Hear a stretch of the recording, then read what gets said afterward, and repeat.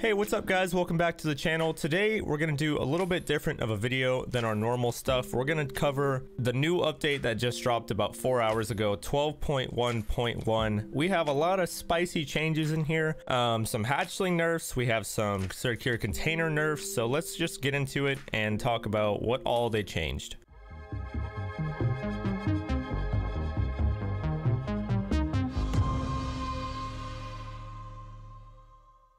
So right off the bat, they throw a pretty big curveball at us. While leveling skills, the character will now have exhaustion of skill per raid. This means that the skill will be leveled more slowly during the raid after every repeat. If you do not level a certain skill for a while, a few minutes, the character will recover and will be able to skill with normal speed again. This change is directed at skills abuse, targeted and consecutive leveling of the same skill. This is probably in direct response to the leveling of stress resistance on fire.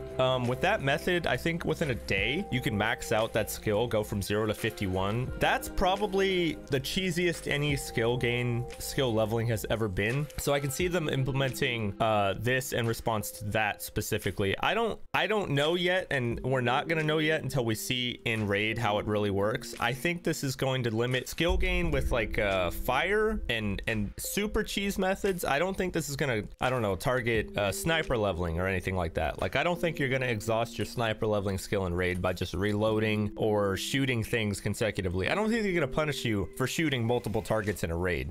Next, skills now have a maximum level that cannot be overcome even with stimulants, 60. So I don't really understand this one. I don't know if there was some cheesing going on with stimulants and if you could get your skill above 51 up to 60 somehow. I don't know if this is what this is referring to, but now you can't do it. So if you were familiar with that method and it was working for you, now it's not going to work. Now, secured containers can no longer be discarded during a raid. Okay, so a couple of things here. What we need to do is go into a quick offline factory because I want to show you guys how this actually is going to work now, because it's kind of mind-blowing. All right, so we're in a raid. Let me show you guys what's going on here. Cannot discard the secure container in a raid. So we can't go into a raid and then just drop our container for a teammate or, you know, a viewer in case of a lot of streamers who will give away secure containers. We can't do that. We can't move it into the backpack. I can't move items in raid. As soon as we get out of here, I'll show you guys that you can't put them in the backpack either, right? So that method's not going to work. Something we're going to get to here in a minute. Optics like reaps,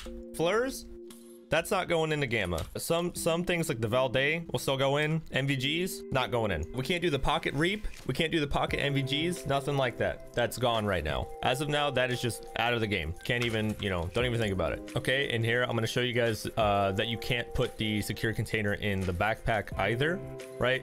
Secure container. There you go. Item is incompatible. Won't go in backpacks either. So we can't discard it in a raid. We can't move it into a backpack and then drop the backpack. And also trading on a flea market. Okay. You can't request a secure container anymore. Alpha, beta, epsilon, gamma, you cannot request them. So as of now, secure container trading, giving them away, what have you, not in the game. Can't do it. There's no workaround that we know of at this time. There's nothing that you can do to trade your secure container anymore. Secure containers can no longer be discarded during raid. Check, verified. Secure containers can no longer be put inside other containers like backpacks. It can only be put in the slot of the secured container of the character. Verified. If you've had your secure container inside another container, it will return through in-game message system after the update. I hope that's true. I really hope that's true. Because if you had your gamma in your backpack for some odd reason before you got off last night and you get on today and you can't find your gamma and it's gone, well, that's kind of scary. Special optic devices, helmet mounts can no longer be placed in secure containers. If you've had your devices in, same thing as before, they'll get returned to you with the in-game, you know, insurance system. Again, kind of scary. No more pocket reaps, no more pocket MVGs. Added a limit on the amount of money that you can carry in the inventory of the character. No such limits in stash. 150,000 rubles, $1,000, 1,000 euros. Limits can be changed for balancing purposes. I can already tell you that we need to up the limit on at least the euros, because you can find at this time, if it's still in the game, 1,000 euros on scavs and raiders. You can find a stack of 1,000 euros on them. So as soon as you find that amount of euros on a body and you put it on you, on your person, with this, you can't pick up any more euros, even if you find a couple of stacks laying around. So already right off the bat, that's just too hard of a limit. I don't really get that either. I guess it has this must have to do with dropping money for people. Actually, yeah, now that I think about it, this is exactly what that's for. So this is a real hard limit on the transfer of money. I don't know if that was necessary. I don't really think that was killing the game in any way. If anything, you're transferring money to people so they can experience the game. You know, like newer players, I'll often, you know, give them money so they can get a head start and see what the game's like with armor, using big armor, big guns, you know, just get a feel for it so they can practice. I really don't think it was hurting anybody, but I guess BSG felt otherwise. If your character died without an equipped firearm, any kind of, then after the raid, he will recover only 1% of health, not 30%. This is a direct hatchling nerf. What they're saying is, if you die without any kind of weapon on you, you're gonna go back to 1% health instead of 30 when you get out of there. In my mind, this isn't that big. I know some people are going to see this as a big deal. If you're running as a hatchling, you're probably profiting almost every run because you can't, the only way you can go in the negative is if you don't make enough money to cover the cost of your healing. Now, I want to say that as of now, it takes, I don't know, maybe 10 to 15,000 rubles to completely heal from 30%. So I guess if you go down to 1%, let's say 20,000 rubles to heal every time, basically you're going to have the bare minimum that you need to be alive, but you run the wrong way, you twist your ankle, you're dead. I mean, that's it. With that amount of health, you'll die to anything. A barbed wire, one hit, one bit of fall damage, like it's gonna be risky. It's gonna be way too close. So it's really, the price of healing isn't gonna go up that much. It's just going to force you to spend the money to do so. Because as of right now, I'm assuming some hatchlings don't heal after every raid because they don't really have to. They can go in with half health and be, you know, fine. With 1% of health is a little bit different. You know, it's a little bit different of a story. That is a lot riskier. So I think it's going to force people to heal more. I don't think it's going to cost them that much more. I don't think it's really going to prevent hatchling running at all. Like, I don't think this is going to prevent this, in my opinion. It is going to force them to spend some money every raid though. More on the health nerf. If you left the raid prematurely through disconnect, then in the main menu, you will recover only 1% of health, not 30. So same thing. If you disconnect, you'll get the penalty. Good. You should never disconnect. That's kind of ridiculous. If you enter the raid in a group and you were killed by a member of your group, then in the main menu, you will recover only 1% of health, not 30. So if little Jimmy accidentally shoots you dead, you're going to get penalized. Why? I have no idea. I really don't. But whatever. I don't typically get team killed. I don't recommend people get team killed. If you kill yourself in a raid, then in the main menu, you will recover only 1% of health, not 30. So to combat disconnecting, right, a lot of people would just grenade themselves or something, or run on barbed wire, take fall damage to die and go back to the menu. You'll get penalized for that too. Whatever. In my mind, it is what it is. It's just more health nerf. I don't tend to kill myself in raid often, so not really a big deal. Optimizations, various game optimizations, locations, rendering. Cool. We always love to hear that. That's one thing we can never get enough of. Specifics, we have no idea. Locations, rendering, awesome. You know, a lot of times in game, I'll see things pop up, you know, bushes distantly, buildings render in. It's quite distracting because in this game, any movement, big or small, is how I notice enemies. So when I see buildings and bushes pop up and in and out, it throws me off. So cool, optimizations, great. Added options in traders menu for the flea market search. Okay, I'm not sure exactly how that works, so I kind of want to test that out. Oh, is that what it is? The filter by item? It must be this when you right click on stuff in here. The filter, linked, and required. I'm assuming is what they added. Added hideout menu options for flea market search. Not quite sure what that is exactly, but sounds good. Added a new music track to the main menu. Awesome. Can we choose between the new and the old? Because the old is most definitely a classic. Hideout volume, music on raid end, main menu background.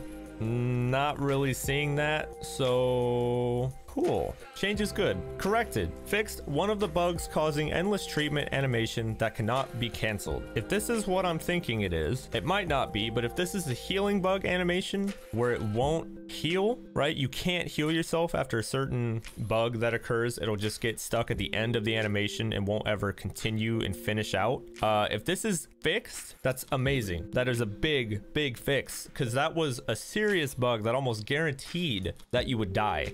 And in this game, a bug that guarantees your death is really bad. Fix the bug which caused FPS drop if optics and canted sight were equipped. That also is huge if it's what I'm thinking of. A lot of optics in this game cause frame drops. You know, the Valday is a fantastic sight, but whenever you use it, you get some serious frame drops. So if this is fixing that, perfect. Fix the bug with no sound of falling ammo casing. Hadn't experienced that one. Don't really think that affected me. I know there's some grenades that weren't making any sounds, and that one is a little more important to me. I don't know if I need to hear the bullet hitting the ground. I'm sorry, the ammo casing, not even the bullet impact, but the casing hitting the ground. But okay, awesome, we fixed it. Fixed the bug with refilling empty fuel tanks by joining a raid. Another cheese method out the window. We were, well, not we, some people were bringing in empty fuel tanks. If you didn't know about this, you could bring in an empty fuel tank and do a raid, get out with it, and it would refill. How? I have no idea, but that's what people were doing. Fix the bug with the inability of the scav to extract the raid after reconnect. I never disconnected as a scav. I didn't know that was a bug, but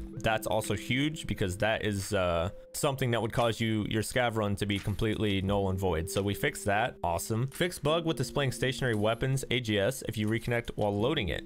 I don't even use the stationary weapons, but I'm glad we fixed this bug. You know, fixes are good. Fix the bug where when saving a weapon preset, PM, the name of this preset is assigned to all disassembled weapons.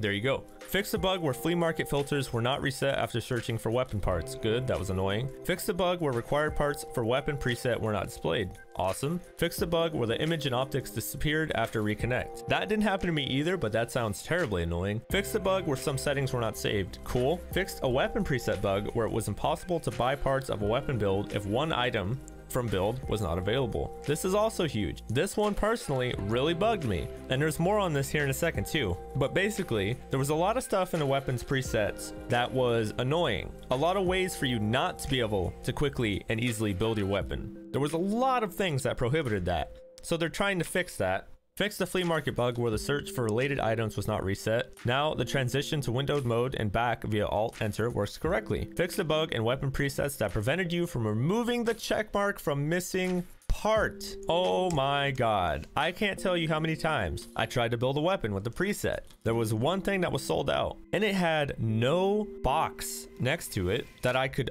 check and uncheck. Everything that was available to buy, I could check and uncheck. Like, oh, I don't want this, I don't want this, I don't want this. But the one thing that was unavailable had no option to take it off. So you couldn't just hit buy all, right? You had to individually purchase everything that was available instead of just telling the game, hey, this one thing that doesn't exist, take it out. So awesome, huge, I love it. Fix the bug where a third person character would be stuck in the same position if not throwing a grenade after pulling the pin. Didn't happen to me, wasn't familiar with it. Fix the bug in a weapon preset interface where the inscription, you have all the necessary parts for this preset, appeared in an empty window. Cool, more weapon preset fixes, great. Fix some issues that would cause the grass to turn blue. No more bluegrass. This one happened to me a lot. It was kind of annoying. I'm glad it's gone. Various minor fixes, whatever that means. Various minor visual fixes. Fixed various in-game bugs. Increased stability of game servers. That's good. We love that. Changed. Now grenades, hand grenades, and AGS rounds do not cause damage through walls or through the ground. I was playing with my good buddy Josh Posh the other day. We were under reserve, a couple floors down in the tunnels, and he got killed by a stationary weapon. How? I don't know. But essentially, the explosion went through a couple levels of ground. I am glad that supposedly won't happen anymore. Good. Now you can fold the stock of the weapon by clicking the middle mouse button on it. Interesting. Now the dot of the laser sight has become brighter. A lot of people were complaining this patch that the lasers were too dim, so good for them. I don't recommend you use a laser, but if you enjoy them, now they might be back to their former glory. Now when buying items on the market, now when buying items on the merchant screen, the list of items is not scrolled to the top after the deal. Holy crap. I can't tell you how many times I went to Ragman specifically to buy a loadout, scrolled all the way down to buy the one piece of armor that I needed, whatever it was. Let's say Triton. And as soon as I bought it, it scrolled me all the way back up to the top. And then I had to go all the way back down to get the beta. And then I bought it and it scrolled me all the way to the top and then all the way back down. You know, it was just really bad, really bad. I'm so glad that's fixed. Last couple things here. Now, if you don't have the weapon you need for preset, you'll be shown a pop-up with the missing preset parts. Sounds like more improvements on the weapons presets, and anything to help speed that process up is great. I approve. The maximum value of the sharpness effect in the graphic settings has been increased to 3.0. It was previously 2.0, I think, if I'm not mistaken. Let's double check on that. I play on 0.7. Yeah, now it goes up to 3. I don't know what that looks like. If I had to take a guess, it looks like maybe you're permanently on painkiller effect. Maybe I'll do a video testing that out later, but for now, 0.7 it is. Okay, guys, that is the end of the list. We have some juicy changes in here that may be good or bad depending on who you are, I suppose. You guys let me know in the comments what you think is a good change, what you think is a bad change, and why. I'd love to get the explanation as to why it will or won't work instead of just saying this is bad. Let's try and be constructive with it. But I appreciate all of you guys hanging out. Like I said, this is a bit different than what we normally do, so if you stuck with me this long, then thank you so much. Just know that I stream on Twitch 6 days a week, so feel free to come on by, drop a follow, hang out, ask any questions you have. I'm always down to help you out. I hope you guys have a wonderful day, and I will see you in the next one.